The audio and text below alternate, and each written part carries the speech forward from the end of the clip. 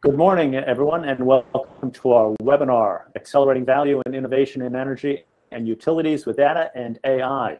I'm Michael Silber, the event director for Enlit Australia, and we are excited to be bringing you this event today along with Databricks. As a little bit of a preamble, gone are the days that data scientists and analytics optimize business performance in the back office. Today, data science and analytics can create a closed loop of control of infrastructure and production systems. And with the progress of technology-driven pursuit of sustainability, the energy sector is able to address the challenges corporations are facing to better integrate their broad ESG objectives into their daily operations. And during today's discussion, we'll be touching on a number of critical topics, and these include how the energy industry is being transformed by AI today, how digitalization is improving project economics and streamlining operations with AI, why data is key to sustainable growth, the role of AI and data science in achieving ESG goals, and the need for organizational transformation to meet the changing customer needs. I should note, if you have any questions for our speakers today, and I'm sure you will, please type them into the Q&A box on the right-hand side of your screen, and they'll be addressed in the final segment of today's session. And now, before handing it over to our two expert speakers, I want to remind everyone about the return to in-person events after 2 years of only digital-only efforts. Enlit Australia will be one of the industry's first live events in nearly 3 years, 16th and 17th of March in Melbourne. And we're excited about a world-class roster of speakers and the participation as sponsors and exhibitors of some of the most important companies in the business. Promises to be lively, vibrant, and a first-class networking event. And of course, Databricks is a major participant in this event. Look forward to seeing you there. And now, without any further discussion from me, I want to introduce you to our two speakers today, Roshan Tulsi, who's the Solutions Architect, Strategy and Energy at Databricks, and Beat Hackney, who's the Regional VP at Databricks for Australia and New Zealand. So, gentlemen, I'll turn it over to you, and I know Roshan is going to kick this off. So, over to you, gentlemen. Thank you, Michael. A second, I can share this. Fantastic. Can you guys see my screen? We can now, mate. Cheers, mate.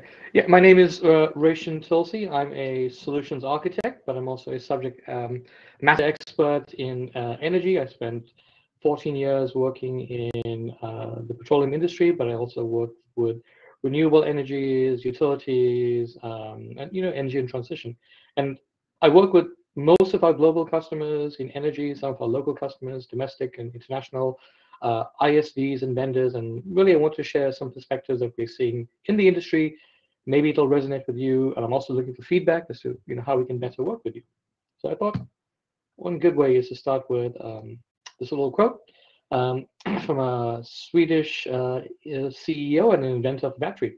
It's pretty cool thing to be able to say. She invented a battery, and it says energy is personal, and I love this sign because actually, if you think about it, it's one of the only kind of industries or verticals or kind of like subject matter or domain that really is very personal.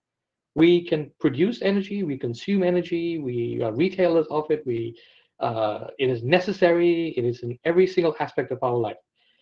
We'll be very challenged to live and work and commute and do interesting things in this world without energy in some way. So therefore, energy is very personal. And hence, the changes that we make to it as vendors, as technology providers, as consumers and customers is very personal.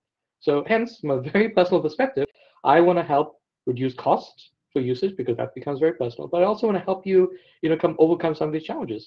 Decarbonization is one of them. Cost is another. Health and safety is paramount. This is something very important to myself, and hence, energy is personal. And for us to kind of take on that challenge, we see ourselves as customers. When we talk about customers in energy, it is ourselves. But we are all part of this connected energy ecosystem, and it really is a connected ecosystem, more so now than ever before, because the challenges we are seeing to the industry, whether it's renewables, utilities, oil and gas, the lines are relatively blurry. We all need to consume energy, and there's challenges we are seeing in the world. We are seeing a rise in demand for clean, sustainable energy, and that's a good thing. but then the infrastructure in place globally isn't there to support it. For example, there's a rise in electric vehicles, and that's fantastic. But then the cost for powering those vehicles on national grids will be more challenging. So we need better infrastructure to manage that, and the cost to manage that, and the time at which you can charge it that makes it viable. Right? Also, producing these vehicles, there's some challenges around them. How do you make that economically and environmentally sustainable? Right? So these are good things. And there's an ecosystem that works together. It's regulatory, there's service companies, there's technology providers. They all work in this like relatively collaborative, sometimes competitive, or a collaboratively competitive environment where we are the center as customers. Now, I work for Databricks, and Databricks is a data and AI company. But we also see that sustainability is also a data and AI challenge. And I really wanted to kind of highlight this fact around sustainability and ESG, because these two terms are used interchangeably, and I wanted to bring it up here very quickly. So we see sustainability as kind of like a framework in order for you to address your environmental and your decarbonization challenges. And ESG, which is environmental, sustainable, and governance, are the metrics you use to measure that in order for you to achieve your sustainability. I once presented at a conference in Dallas last year, and it was like an hour presentation, and we said ESG a lot. And then at the end, I put up my hand and said, does anyone know what ESG is? And no one picked up their hand. So it's very important to kind of highlight these kind of topics. And we use acronyms all the time, and we fail to understand that sometimes this isn't common vernacular with most people. Right? But what are some of the challenges we've seen? And the main challenge was that this idea of sustainability and ESG has always been a very corporate concept. And really, we want to be working with the operations, the plant providers, the utility providers downstream or midstream. And we can kind of solve this problem by making your sustainability goals the same as your operational goals. This kind of like site to suite gap in sustainability. And it is possible. And we do that by kind of first going back to our core strength, which is our platform. We created a platform, and I think Bede will kind of go into as to what this Delta Lake really is, this data lake. And data has been kind of transforming over the time. And we started with, this concept of a data lake, and it was really strong, and it had good governance, and it's fantastic for what it was, but it wasn't scalable. And the way as data changed over time by bringing in metadata, video, different types of data, especially unstructured data, it's important. These data lakes were not performant enough. So the concept of a Delta lake showed up, which is more flexible and scalable, and really it was all around, this data lake, which is really all around, dealing with large volumes of data, unstructured data, different types, but it lacks the security of kind of these data warehousing techniques. And really what we did was take the best of both worlds, and we created a lakehouse, a single platform to take in different types of data sources, unstructured, structured data, scalable, it's unscalable, you can bring it up and bring it down based on your needs. A single place to do machine learning, to do your business insights and do your SQL analytics. A place for data scientists, business insights, all be generated in the same place. With a single platform, you can kind of take on these challenges. Right? And what's important here is in order for you to take on sustainability challenges, you're not going to achieve that in the first round. It's a process, it's an iterative process.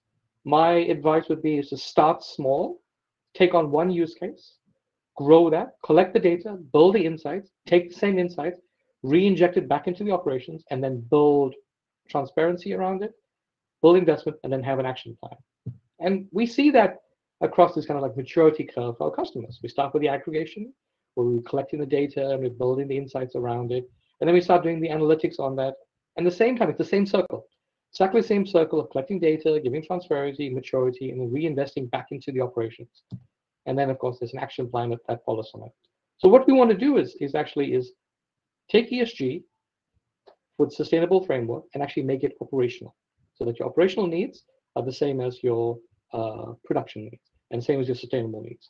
So you don't have to necessarily solve a scope 1, scope 2 ESG target. What you could do is solve an operational target, and as a consequence, you will see your scope 1 and scope 2 actually change. And we'll look into an example in the later section of this panel. That's the one of this. So the question is, why do I need a lakehouse type structure for ESG? Well, because 80% of your ESG data is unstructured. So you need a platform for you to collect that data, process it, and work with it. I thought I'll quickly include, I think I have a minute or two left, some forces that are driving industry and changes in it is really around competition. There's different types of energy. We compete amongst ourselves, compete between different utility providers, different types of energy. So we're here to help you have a better customer 360 viewpoint, help you reduce costs, put the customer, which is us, again, myself personally, at the center of that action. How do I personally reduce my cost? And this is one way to do that. And in order to do that, you have to go to operational AI, automation, look at AI, looking at techniques like proactive maintenance, real-time anomaly detection, again, collecting data, building insights, and then pushing into automation. And then finally, it's the perception, the reporting around ESG, improving health and safety, and then fundamentally achieving your carbon neutrality. And this is a quick kind of introduction, and we'll get into the panel, and I'd love some feedback on this, some pushback, some comments, some compliments, some challenges. I'll take them all. With that, I'm going to hand over to B. So thank you. Well, I think we're going to jump into a panel discussion now, Michael. Is that right? Although I have to say, Roshan, I've never tried the approach of asking for compliments at the same time as questions. I'm going to do that from now on. Thank you for that tip. That's awesome. Well, Roshan, you deserve certainly compliments on that. And to begin this panel discussion, I want to ask Roshan, if he comes back on the screen, I'd like to ask him a question very specifically about the ESG in energy. Looks like Roshan may have dropped. We're having maybe some internet challenges. So why don't while we're waiting for Roshan to come back up, why don't we let me ask you something about where do we start with all of this? Yeah, it's a really great question. Where do you start? And I presume, and if I sort of shape the question, where do we start in a data and AI journey? I guess maybe is the right way to take the question. Yeah, I think that's from a kind of a broad perspective, I think would work here. Yeah, and so I guess there's a couple of areas. The first thing I would say is that, we work with hundreds of customers in Australia. We work with thousands of customers globally. I'm going to talk a little bit later about some of our local energy sector customers, but one of the really there's a handful of common themes that come out across the customers in that cohort that we work with who are most successful. And so one of them is that they pick off quick wins. And so when, I think most organizations today recognize that that they need to leverage data and AI to empower transformation and to drive growth and better decision making, and be able to make real-time decisions as well. And so most organizations recognize that, but a lot of organizations start down this journey of spending a year or multiple years setting up a data foundation, and they really focus on getting that foundational layer right before they start to deliver value out of machine learning or AI.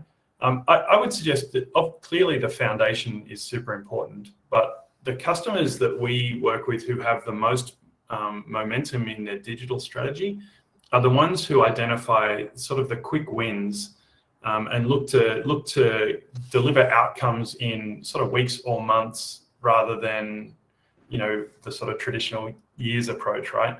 And so I guess my advice, if people on the session today are looking to kind of where do we start or how do we get momentum into our digital strategy, my advice would be pick a use case, pick something that the business cares about. That's another area where we see customers going wrong, is that the use cases that they invest in happen to be the ones that the data scientists find interesting, maybe more so than the ones where the business sees genuine business value. And so pick a use case, check with the business that use case has, real measurable value, and then just focus on delivering that use case. I'm going to talk a little bit later in the session today. I'm going to talk about a capability that we've brought to market we call solutions accelerators, where we're trying to get customers from idea through to production in sort of 6 weeks. That's the goal that we set ourselves. And so, yeah, my first answer to where do you start on a data and AI journey would be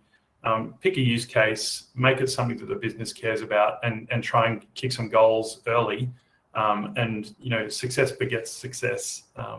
And so that's kind of one answer. The other, and I'll touch really briefly. The other answer is, I think in Australia particularly, but globally, there's a skills shortage when it comes to data and AI teams. And so, obviously pick platforms that you think are going to make your team super productive, but also invest in education and enablement, because it's a statement of fact that none of us are going to be able to fulfill our data teams with as many high quality folks as we would like. And so, as much as hiring is part of the answer, we all need to build some of our own experts. Hey, Roisin, I see that you're back, mate. I don't know if you want to jump in on that question, or if you've got any perspective. Yeah, I think what's important there is, and yeah, apologies for dropping out. Again, another question for sustainable energy. There we go. Who knows what caused that? What I think you highlighted a really important point, which is really around, and we say this with humility, we don't have all the data skills, and we'd love to hire people within our organization, but they may not be ramped up in time to solve that immediate problem. And this is why ecosystems are important.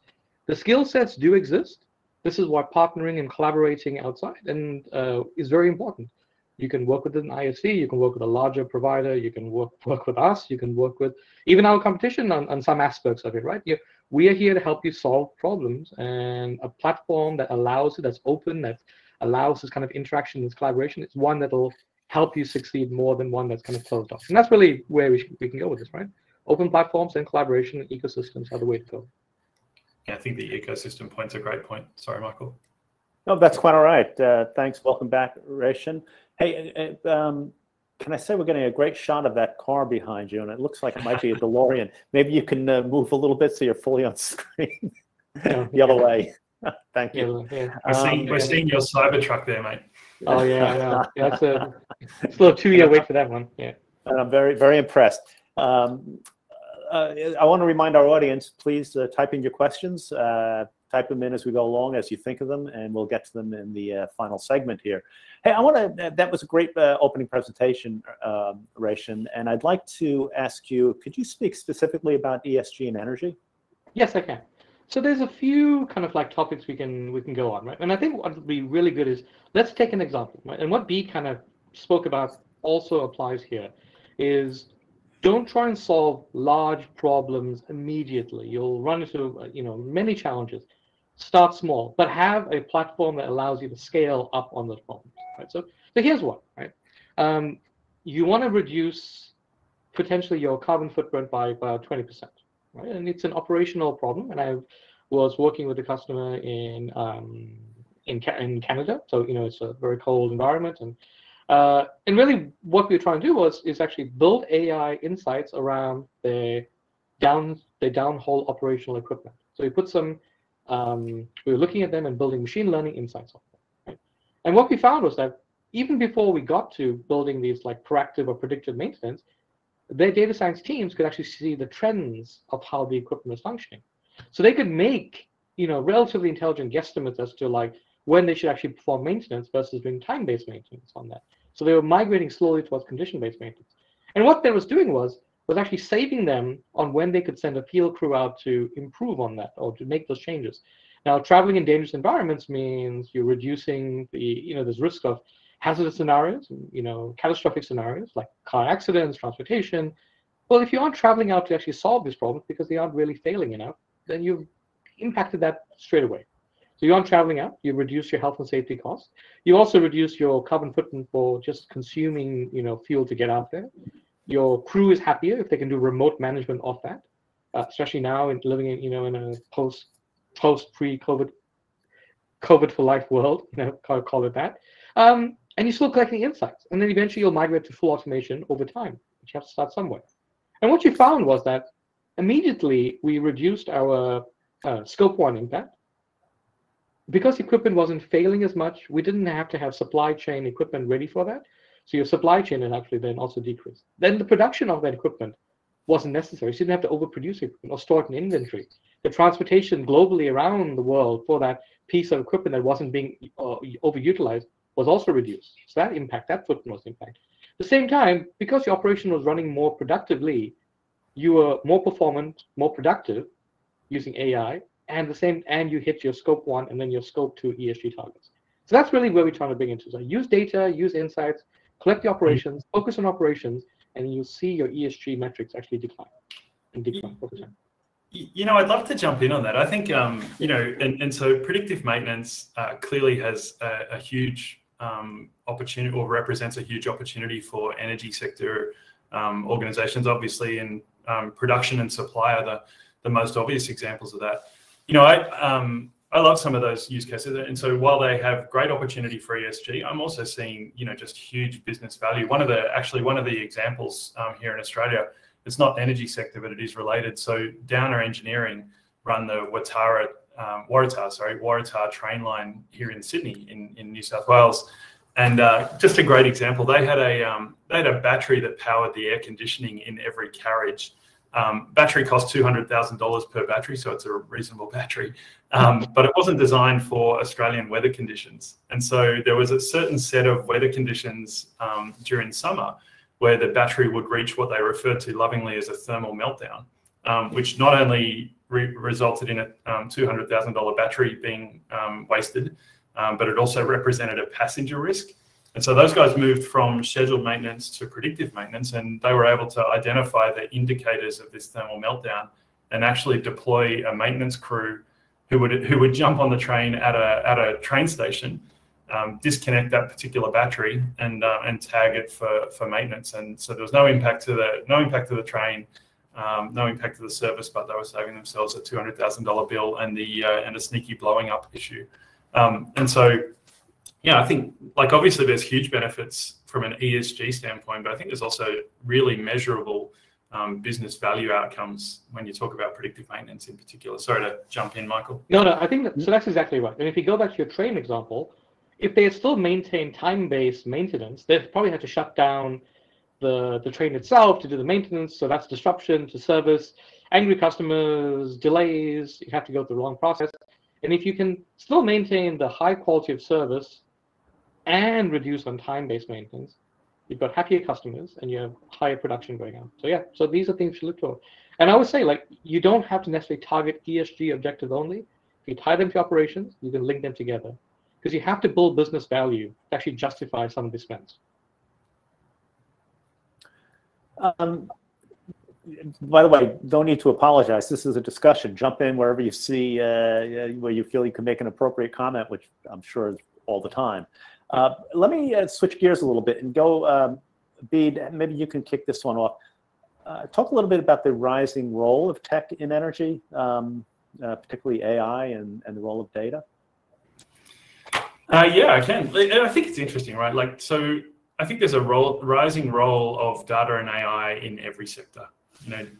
Energy sector, and I'm going to talk a little bit about this later as well. The energy sector in Australia is clearly undergoing some disruption. There's clearly new entrants, but every sector is undergoing disruption, and I think certainly at Databricks we believe that there's an increasing role for data and AI in every sector, and so I don't think it's particularly unique to energy. But if you look at it, what are the things we need to do? Well, we need to make better decisions, right? Where in most organizations are experiencing increased competition from new market entrants, or looking to reduce costs to increase profitability, looking to make better decisions. I think where organizations are maturing and we're used to making decisions based on our analytics, but we're increasingly expecting a higher caliber of decision out of our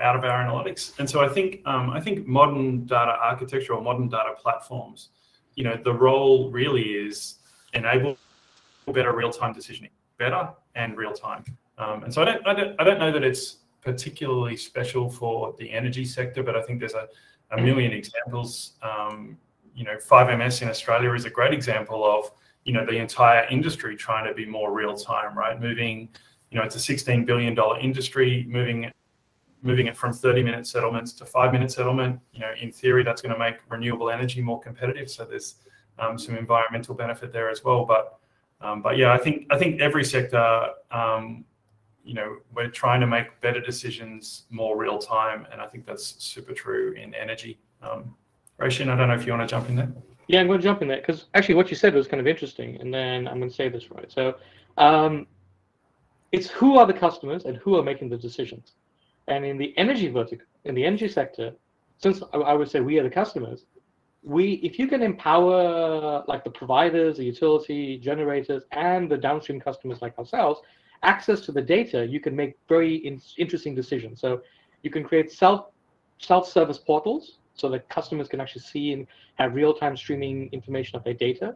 But let's say we want to be more economical. The rise of solar. So if you're living in a lovely part of the world like Australia, where you're blessed with lots of sunlight, solar should be part of your decision making. You may want to install solar, but you have to think like, well, like how can I be smart about how am I selling the energy back into the grid? Well, if the data is available in real time, you can make very good economical decisions as to like when you can shut down certain services on your home so that you can then push more energy back into the grid. Let's assume you're out somewhere, maybe enjoying a Sunday somewhere. You can shut down most of the services in your home and push that energy back into the grid. Or if you're vacationing somewhere, right? Or if you actually, you've gone back to work and things. So the more control you have over your data, the better your decisions can be, even from a very personal level. So customers, the clients, absolutely, but also yourself as a customer. Great point. Yeah, Roshan, that makes me kind of circles me back to one of the points you were making in your opening there, which hopefully you can elaborate on. And I love this phrase. I do. It's that energy is personal. Can we talk a little bit more about what that means and how kind of flesh that out a little bit more, if you don't mind? Yeah, I mean, that's a nice tagline in an elevator. Now that I've got caught out and I have to kind of go into it, so the elevator ride is over. Well, let's look at us as let's look at the same example of solar. That's a really good example because is bidirectional energy flow, the cost for that, is that fair pricing for the home user? And also at the retail level, can they create an economically viable model that's also allowed to create the better cost to serve for the consumer? So it's both works. So that's a good thing because on a personal level, cost is very important for us to mitigate, risk in our life and also enjoy certain things in our life. But then, what is the environmental impact to community? So again, very personal. So as we impose these new technology and new instruments and stuff, is what we're doing sustainable? What's the impact to our local communities?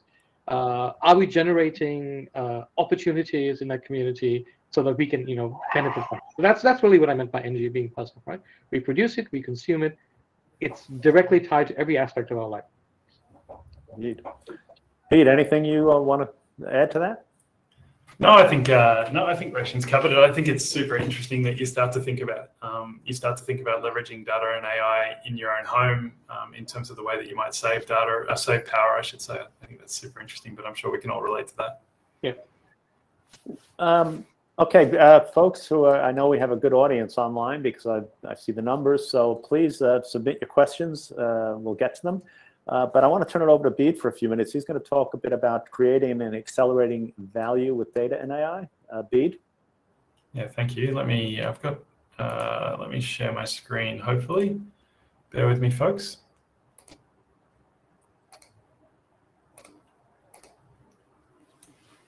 Can I just get confirmation you can see my screen? Yes, sir. There you go. Awesome. Okay, so look, I guess let me jump straight in, assuming that there we go. And so I probably won't spend a lot of time on this, but I did just want to, I guess, remake the point that we're seeing disruption in every sector globally, but today is an energy sector specific event, and we're focused in Australia and New Zealand. And you can see a handful of examples of disruption and events that are happening in Australia and New Zealand. I think a couple that aren't on the slide that I love. I love examples of new entrants. So Telstra becoming a retail energy provider is a great example of a new entrant that I think has the potential to create some disruption. I guess going in the other way, in the other direction, AGL becoming a car leasing company is also a super interesting example. But we've probably talked about it, and so I'll click on and just share this slide with the audience. And so a bunch of brands that you probably recognize from here in Australia and global organizations as well. These are all organizations that we at Databricks are working with today to help them get value out of data and AI. And so whether it's vegetation management through to customer lifetime value, or whether it's better forecasting, I talked about 5-minute settlement, which is something that we're helping with AMO. AMO will tell you that Databricks is the platform, and you can find a number of articles online about this, but will tell you that Databricks is the platform that help them move from 5-minute settlement, from 30-minute settlement down to 5 minutes.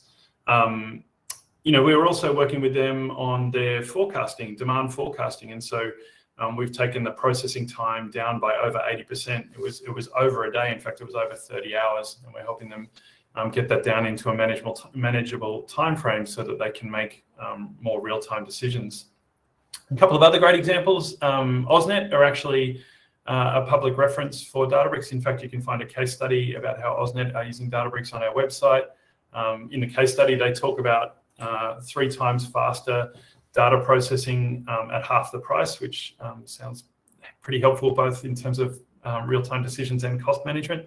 But they also talk about, and I find this interesting, they also talk about decreasing operational overhead by 20 or 30%. And if you unpack that, if we can make our data teams 20 or 30% more productive, then, I think we can, that making our data teams more productive has a clear part to play in solving the skills shortage that we see across the industry. Another great, in fact, the last example, but another great example, Mercury, and I think perhaps Brian from Mercury might be in the audience today, and so we might jump on the Q&A if I misstate it. But Brian presented at a recent Databricks event and talked about how they were using Databricks to create a consolidated platform for data, and actually creating a self-service culture, which Michael touched on earlier in his opening as part of the outcome here, or part of the answer. But interestingly, the folks at Mercury talk about leveraging that platform to attract top talent as well. And so lots of great examples about how we're helping energy sector organizations in this part of the world create value using data and AI.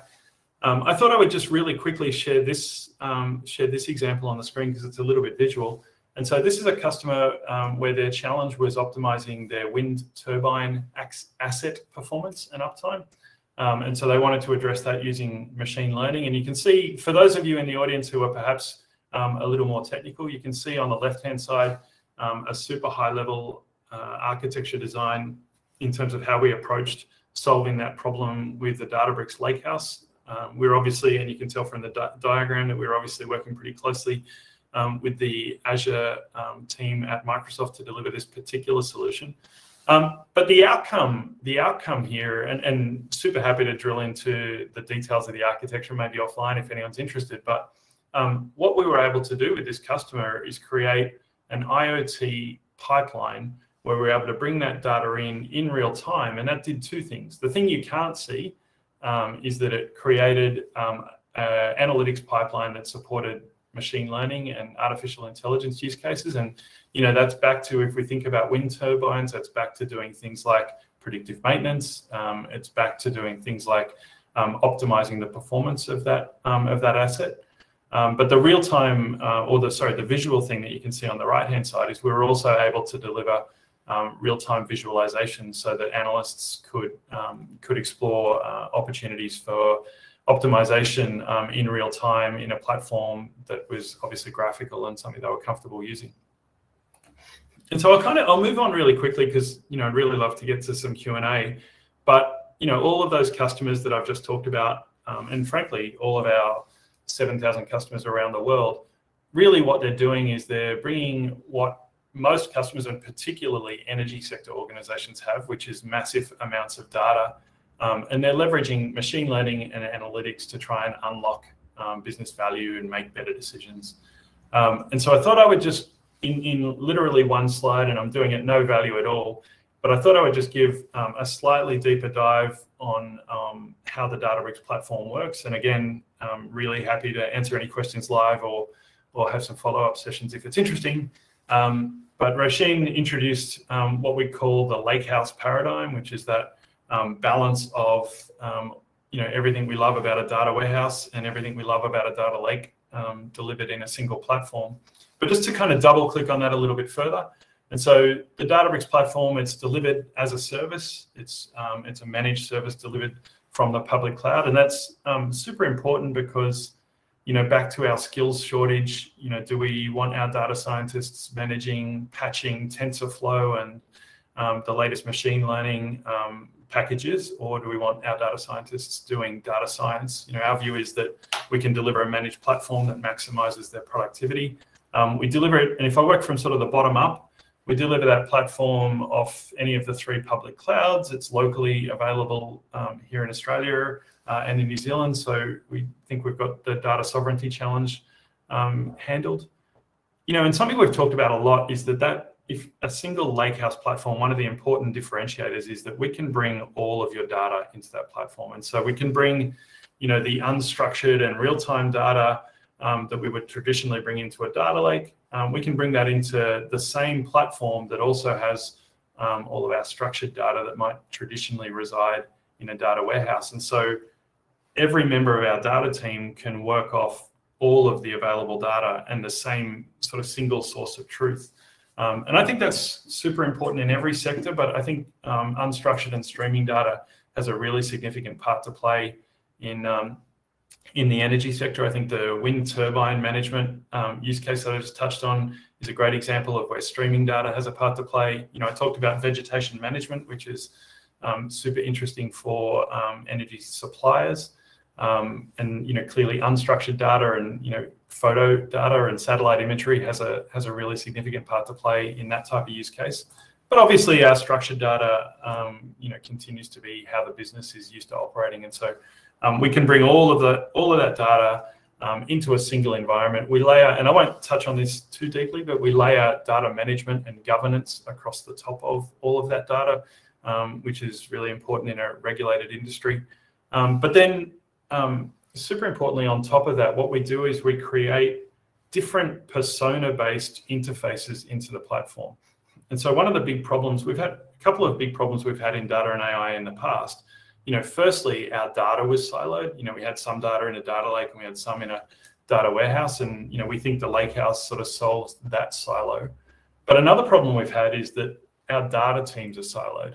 Data engineers typically don't like or talk to data scientists who don't like or talk to business analysts.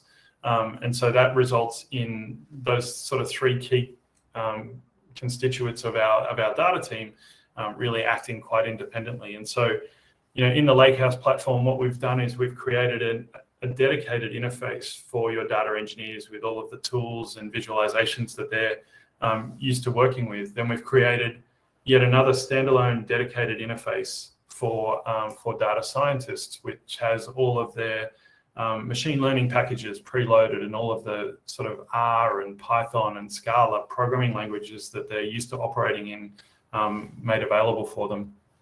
And then separately, another interface into the single platform for our business analysts, which is purely a SQL and visually driven interface. And so persona built dedicated interfaces, but all linking into a single platform. And so, we've delivered for the end user or the member of your data team an interface that they're comfortable and happy to execute within. But we've managed on the back end to bring that into a single platform so we can drive better collaboration. And so I'll probably finish up on this slide. We touched, Michael, you asked the question earlier, where do we start? I think I mentioned really briefly the solutions accelerators that we've developed. And so I'm certainly not going to go through the detail on the slide here, but at a high level, we have hundreds of customers in Australia, thousands of customers around the world, and hundreds of customers in the energy sector. Those customers are, by and large, wanting to do similar things. And so, we've touched on predictive maintenance or preventative or predictive maintenance quite a few times today. That's a super common use case in energy, right? And so what we identified at Databricks is that, do we really want, tens or hundreds of customers having to start from scratch to build their preventative maintenance or predictive maintenance use case? That doesn't make a lot of sense. And so with these solutions accelerators, what we did was we said, well, 60 or 70% a predictive maintenance machine learning use case is common, regardless of where you implement it. And so we created notebooks, literally coded notebooks that customers can download for free and install into their Databricks platform. When they say, hey, I want to do predictive maintenance, or hey, I want to do demand forecasting. We have that notebook, download it, install it. It's, like I said, 60 or 70% code complete. And then, customers can do the 30 or 40% of customization for their organization, and hopefully get from idea into production. Our goal is 6 weeks. Our goal is that if you decide today that you want to do customer lifetime value, our goal is that you should be able to have that in production in 6 weeks by leveraging these solutions accelerators. And so I'll kind of finish and hand back to you, Michael, and say, for us, the journey in data, the way to either start or get momentum into that program is to pick ideally one of these use cases that is important to your organization and represents significant value. And then we'd love to work with you to get it into production in weeks. Michael, I might hand back to you unless hopefully there's some questions coming through. Yeah, we have, that was really good. Thank you, Abid. I appreciate that. We have a number of questions coming through. We'll try to get to all of them. And we like to address anyone who asks a question. We like to give them the courtesy of response, even if we've kind of already talked about it. So the first question, I'll leave it to you guys to decide who's going to answer it. First one is from a performance perspective, how can one overcome data bias and ongoing verification of algorithms from AI systems? Roshin, do you want to jump in on that one, mate? Oh, mate, this is all yours. Yeah, you basically said it in the structured streaming, but I mean, that's one way to kind of look at that, right? I mean, you're constantly getting data in. You can do constant validation running it. It's highly performant, highly optimized. That's one way of actually doing it. Plus, the asset transactions that we have with the data platform kind of guarantees that the data is very binary in how you get it. It's going to succeed or it's going to fail, but there's going to be good data coming through at some point. Yeah, I think that's a great point. The other thing, and at the risk of getting a little bit technical here, one of the capabilities we don't talk about too much in the platform is a technology called time travel, and it's part of Delta. And what I love about time travel is, when your platform makes a decision, that decision is based on the algorithm that's in play at the time and the data that's in play at the time, right? And so this is, I think, particularly useful in sort of regulated or semi-regulated industries where you need to be able to say, and I'll pick a retail example, right? The major retailers in Australia need to be able to justify how they price their milk. It's a very topical conversation that hits the news about every 3 or 4 months, right? And so with time travel, their data platforms, they're able to travel back to the exact point where they made the pricing change, look at the data that was available and be able to justify why their algorithm made a decision to change the way they price it. And so I think, it's a little bit tangential, but I think having that ability to look at your models and go back in time and see how the models have changed and what data influenced that change has a key part to play in overcoming bias and at least helping you manage the bias that might creep into your algorithms. Thank you for that. Here's one that's very specific, which you may or may not be able to get to. But somebody questions, what is? Can you elaborate on your what you're doing with AusNet? And so I would absolutely. I would point people to the Databricks website. So there is a published case study that we worked with the folks at AusNet to get approval to share with the industry, and so that's on the website. Happy to share a link, but if you search for Databricks and AusNet, you will get a link very quickly that will go into a lot more detail than I possibly could here. That's good. Thank you for that. Here's what I find really interesting. I'm going to ask Roshin if he wants to address this. Question is, vegetation management is an interesting point, and we'll love to hear the data and solutions you provide for this. Yeah, that's a really good point, and it's quite an important point, especially in utilities, because of how much vegetation can actually impact the infrastructure. So I would say a chainsaw might be the old school way of solving it, but really, we have to be environmentally conscious about what we're doing and where we work and what the impact is. So we've seen satellites actually, collect the data. That's one way of actually collecting data. Drones using LiDAR is the other one. Vegetation, luckily, does not grow at an incredibly rapid pace, so it doesn't have to be incredibly real-time data. What we found is actually the same technology we use for vegetation management, which is using drones for LiDAR and satellites for LiDAR, is also used for things like trying to capture nefarious activities in utilities, because not everyone behaves collaboratively. People sometimes siphon power. So when they use the same technology, they can detect little anomalous pieces of equipment on the transformers, and they can then react to them to make these things. But yeah, drones, satellites collecting data, and then looking at the vegetation growth is one way. But also, maybe we can make decisions as to how we can manage the vegetation itself, so we don't have to. We can build infrastructure around it. So especially with vegetation that is necessary for maybe part of the crop circle, or it's part of some more sustainable environment, you can potentially build infrastructure that allows vegetation to still grow, but has less impact on the equipment. Thanks for that. I have a question, which I think you may have touched on already, but one of the most often spoken about, you referred to demand management earlier. How does this platform, how can you apply this to the demand response, particularly, I suppose, as it relates to large energy users? I can take a run at it, Roshan, and then I'm sure you can get more detail. But look, I think at a super high level, what we're trying to do is make better decisions, more accurate decisions, more real time, right? And so if we're talking about forecasting demand to leverage it against production, then clearly the more granular and the more accurate our predictions about future demand can be, then the more accurate our decisions about current production can be. And so I think that's and Roshan, you'll jump in, but that is a super common bread and butter use case for customers that they solve on Databricks, and it's just about it's about making better decisions in real time. And so that might be better decisions because you've got more accurate predictions because you're using better models. It might be better decisions because you're integrating alternate data. I think alternate data is one of the biggest opportunities to improve our decision making.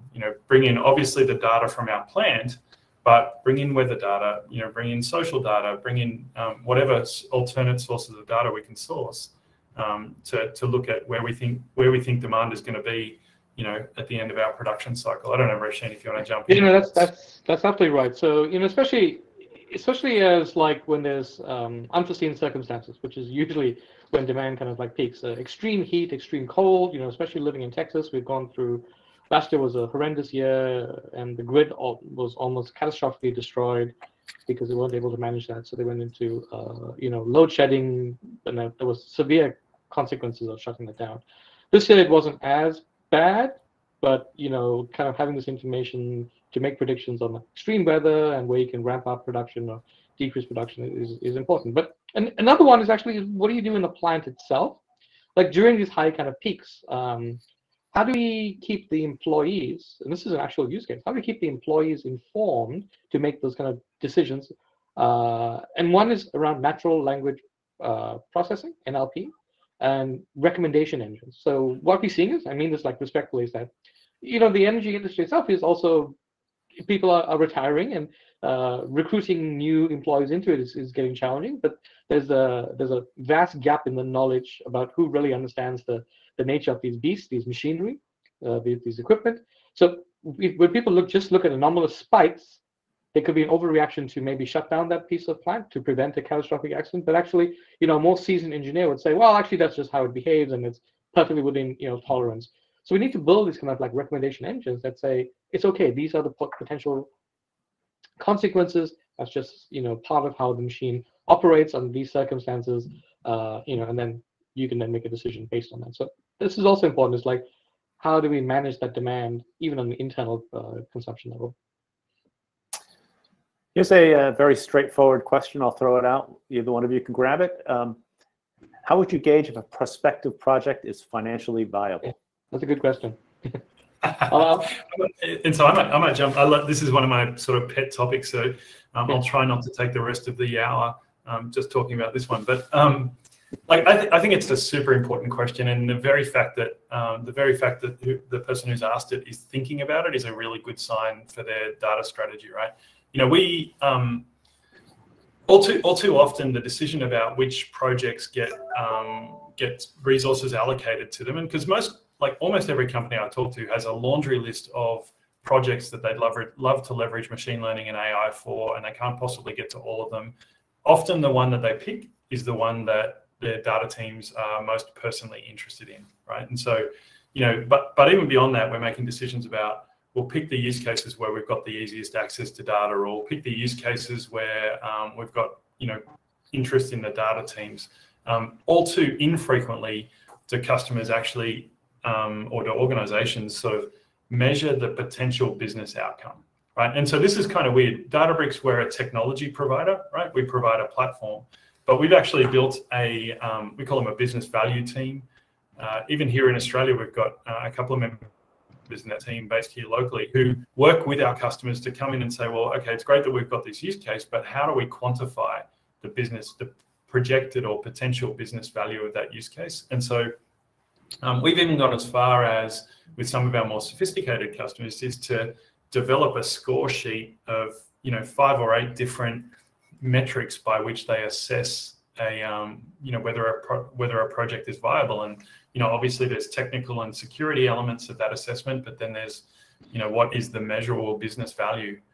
Because again, back to the point I was making a little while ago, is particularly with your early use cases in machine learning and AI, you really, as an organization, you really need to pick use cases that are going to have a measurable, reportable impact, because if you can get momentum in your data strategy from those early use cases, that will carry you forward, way quicker. It's super important. And so I guess that's, sorry if I've rambled a little bit there, but it's a pet topic. And I think the answer is you need to really have the discipline of forcing yourself to sit down, work with the business, do a lot of what if and why not scenarios, and come up with a projection of what you think the business value of that particular project is, and then document it and come back and revisit it after you've deployed the project. And we won't always be right, but if you're going through that process, I will be highly confident that you've got a better chance of picking the projects that are going to deliver the biggest outcome. I'll pause. That was great, and I love the very first part of your answer. The very fact that they're asking the question means they're on the right track. Right. Well said. Here's what I'm gonna throw to Raishan. It's a bit long, so I'm gonna read it slowly. As a solutions provider, I know there have been challenges on introducing this technology in its early stages to users/customers. What do you suggest we can do to fast track or create more value to this system, especially to developing countries? Yeah, thank you. In fact, the reason I kind of pinged that question was one, I actually grew up in South Africa, so I'm familiar with challenges in developing countries to get infrastructure and technology. And 2, it's pretty much related to what B just spoke about, as to like, how do you judge value and how do you judge something is financially viable? And I think what's interesting about that question, it's a great question, is where do we start? Right? And it's easy when you have all the bells and whistles and all the platforms, and like in North America, you have multiple clouds and platform with infrastructure is relatively cheap to set up, and you have access to so much technology. You can, but it's the same thing is to sort of look at the customers and what the demand is in that specific area. Don't think, yes, of course we want to solve large problems, but think very, very locally about what will gain value for your specific customers. What are their challenges? And what you may find is it's around, most customers will say, I want to reduce cost, but actually what they really want is a more sustainable flow of energy, if that's what it is. And they'll maintain paying that price if that's what they get in. If there's a disruption to flow and the cost goes up, then that's not something that they want to look into. So that could be one thing, is to manage the infrastructure, just maintain stability in that infrastructure. That's one. 2 is reduce cost and reduce health and safety incidences associated to that, right? So we want to reduce risk, and we want to reduce equipment from having incidences. We also want to reduce risk at home. And this is really where we could start target health and safety as one of them, and then also target just stability of infrastructure. And the third one could be around pricing and cost. I think that comes later on. With a stable infrastructure and a scalable platform for data science, you can then reduce costs later on. That's my best guess as to where to start. Good. We have about 2 minutes left, so I'm going to ask you both to comment on questions that's asking for deeper insights with 2 minutes to go. So what do you believe what are your deeper insights on how we can improve the system overall? That is a broad question. What is the system itself? Is the system like the data infrastructure platform itself? Well, consider using Databricks. Use our open source version or use our commercial version. Either way, yes, it's perfectly fine. Rachel, you told me you weren't going to do any sales pitching. Well, then use our open source version. Right. I might jump in there and say more or less the same thing, but the truth is, I think, most organizations today are maintaining lots of different data environments. They've got a mixture of data warehouses and data lakes.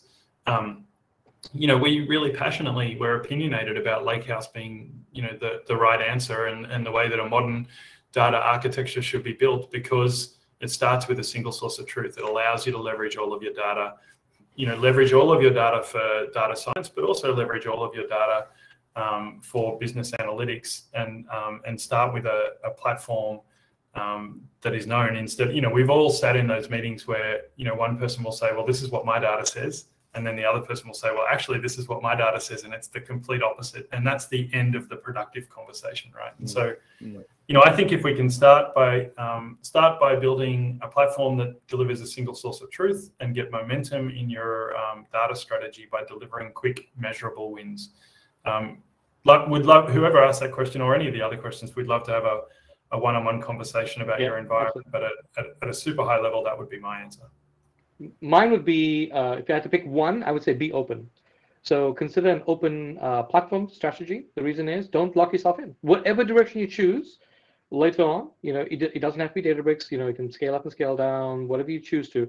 If you choose a proprietary data lock-in, then that will be the decision you make down the road, and it can be very, very costly later down. So have an open data format, and allow vendors to work with you, allow ISVs to work with you, and be collaborative. That would be my strategies. Go with openness from the very beginning.